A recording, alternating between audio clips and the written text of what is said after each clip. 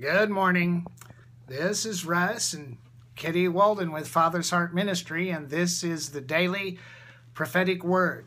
I have a testimony this morning I probably should have given a few days ago. If you notice the condition of my left eye, a few months ago, I went to the optometrist to get my annual eye checkup. And the optometrist examining my eyes, I've always had a lazy eye. I think he used the technical term strabismus. And my left eye, when I was a kid, I was cross-eyed. And I had a surgery, and they corrected it. But then over the years, the left eye just drifted out. And because of that, I've never had what they call binocular vision, depth of vision. I don't drive well at night.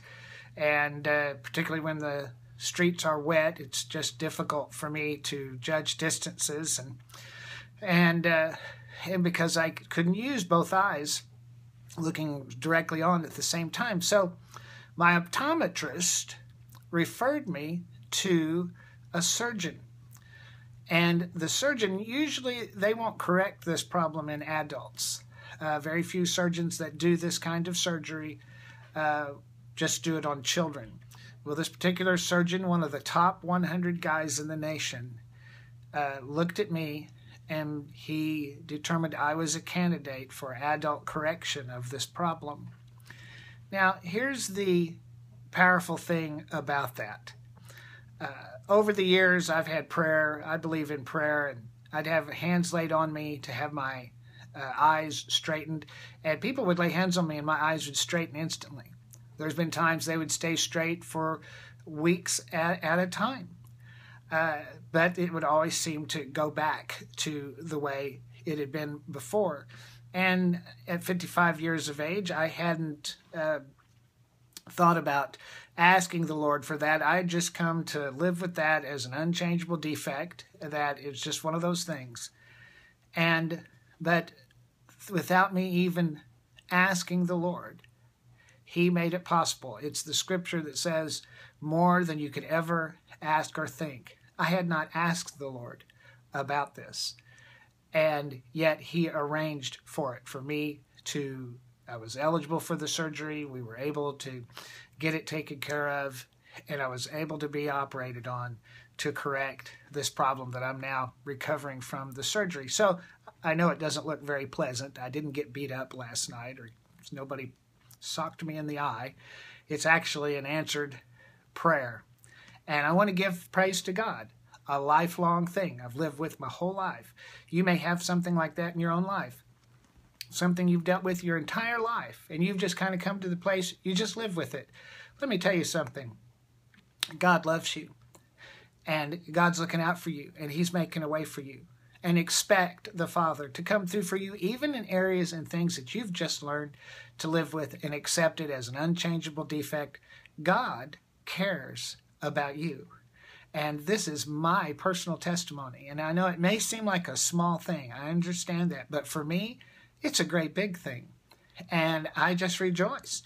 And I'm so thankful. And I want to give thanks to God publicly, to say, thank you, Father, for making this happen for me. And He doesn't love me anymore, and He loves you. And if you do with your faith what others did with their faith, you're going to get the same results, because God cares about you. The prophetic word today. If you'd like to subscribe to the prophetic word via email, go to propheticnow.com and click on the subscription link. If you enjoy the Periscope version of the prophetic word, drop me a line at russellwalden@gmail.com. As with everything that we do, feedback helps us measure, in terms of stewardship, the time and the expense we go to do stuff like this. And so if you've been blessed by the Daily Prophetic Word, this video version, drop me a line and let me know. The Father says today that coming to know me never ends in this lifetime. I want to make myself known to you, as I said in my word, from glory to glory. The depths of my spirit stretch out all around you, says the Father. The heights of my presence tower endlessly above you and flow boundlessly without measure beneath you. Deep calls to deep, and this is your coming forth time. You are in the center of my presence, says the Father, and I beckon you this day to a new place of intimacy. I will cause you not only to know me in a greater dimension, but I will cause you also to know what is on the morrow and what is being said in secret councils behind closed doors. What is said in secret you will proclaim openly, and others will wonder where you get your answers. I am a God that knows all, and there is nothing I will withhold from you as you turn your face and posture your heart toward the high places of my presence and my kingdom and my throne.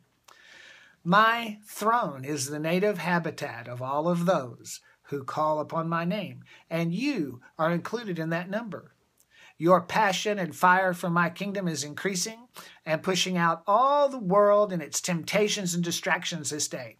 I am a fire from my loins up and my loins down, and my spirit is igniting a bone-deep burning in your soul for more of me.